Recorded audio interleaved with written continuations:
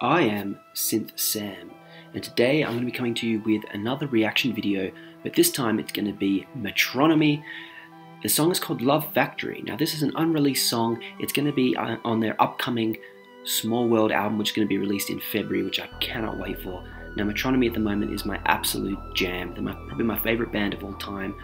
I love them dearly and I cannot wait for their album to come out. However, a couple months ago, they did a show for their Small World launch party, and they played this song Love Factory, and I'm really looking forward to hearing it for the first time. I'm pumped to see what it sounds like. I know Joseph Mount from Metronomy, the lead singer, he was announcing or saying in some interviews that he was looking to do more of a instrumental approach, so in terms of drums, bass, guitar, keyboard, keeping it simple and really focusing on more lyrical content. So I'm looking to see whether that's the case, and that he was looking to get away from synth a little bit, as that's kind of taken over the bulk of what they do. But however, Metronomy are known for their amazing synth, so I doubt that it's going to be completely gone. I still think they're going to use amazing synth, but I'm excited to hear this song and see what direction they're going to take in this new album. We've heard It's Good to Be Back. That was pretty synthy, loved that track, it was awesome. But now we're going to listen to Love Factory here, and I'm going to give you my thoughts and we'll go through it together. So let's do it.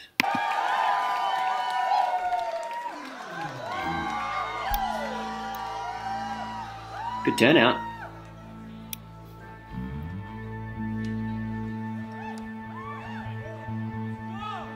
Making sure those instruments are in check. Got Michael on the guitar, Anna on the drums, Gbenga on the bass, Oscar Cash probably on the keyboards, and I assume looks like Joseph Mount on the acoustic guitar. Here we go.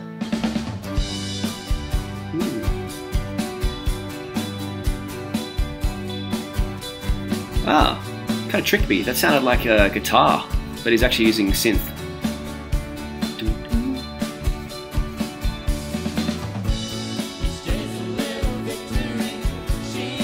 Nice, I love that. These guys work so well in unison when they sing together.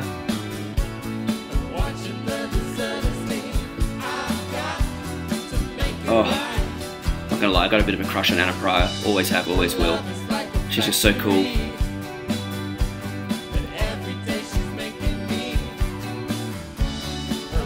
Super chill vibes, I like it. I like it so far, it's great. Here we go, Joe.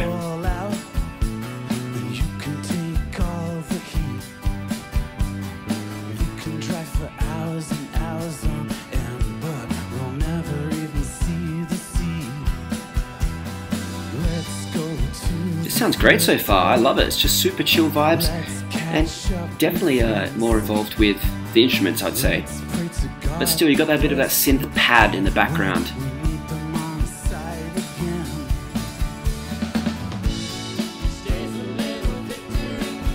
Oh, I love how it interchanges between lead singing from Joe, oh there we go, even there as well, and then the backing vocals from all of them.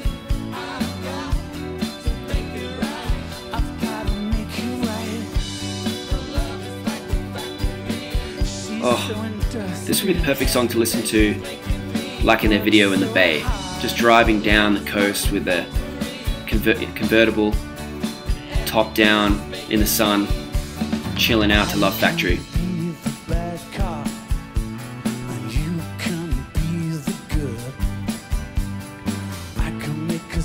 It's actually really good to see them playing live again, because whether you knew it or not, if you follow Anna Pryor on Instagram, she's had some pretty bad hip issues, which I actually also suffer from as well. I've actually been messaging her a little bit to get some help with it.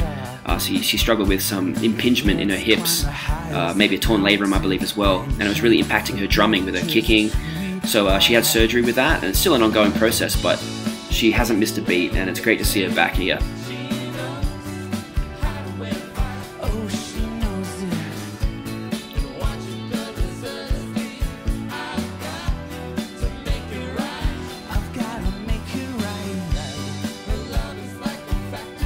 There we go.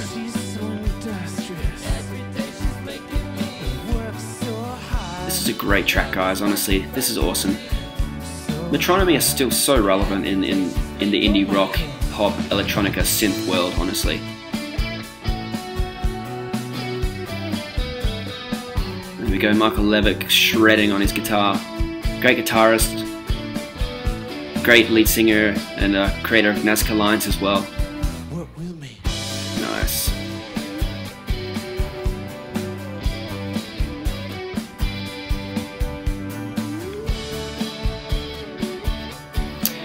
Another thing to note as well is that Joseph Mount was super nervous apparently before this show and these live show space they did because of his voice. He's been a bit self-conscious of his voice, but honestly, I would take his voice over an operatic singer any day, because to me, a voice like that, like Joseph Mount's and other indie rock specialists and indie pop bands, it's more emotive, it's real.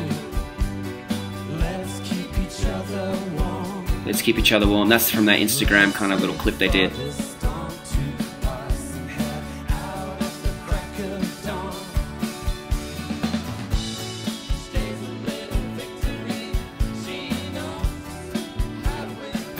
Oh, she knows it.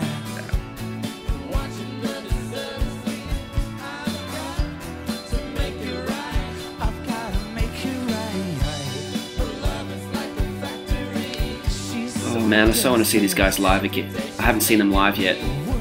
I've been following these guys since the late 2000s and I still haven't seen them live.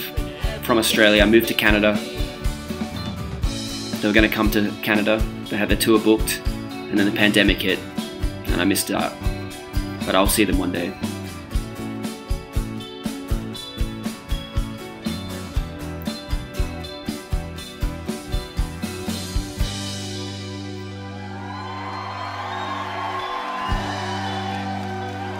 Nice. Just so chill, guys. Super chill vibes. Classic Metronomy in there still. But I really like that the background singers and that, you know, all of them singing together in unison. I thought that was fantastic. Nice, guys. What do you think about that song? Tell me in the comments below. Is that what you're expecting from Metronomy? New Metronomy coming up, this new album, Small World, in February. I'm so excited for the album to come out. I'm going to be breaking down every single song from that album. Live reacting for the first time to each track as well, so you can get my initial quick thoughts, and I'm just pumped for it. I reckon it's going to be my jam, probably for all of 2022 if I'm honest. But what do you think about that song, Love Factory? I think it's top notch. I think it's great.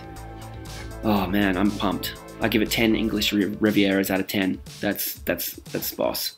So anyway guys, I'm so pumped for that. Please hit that subscribe button below.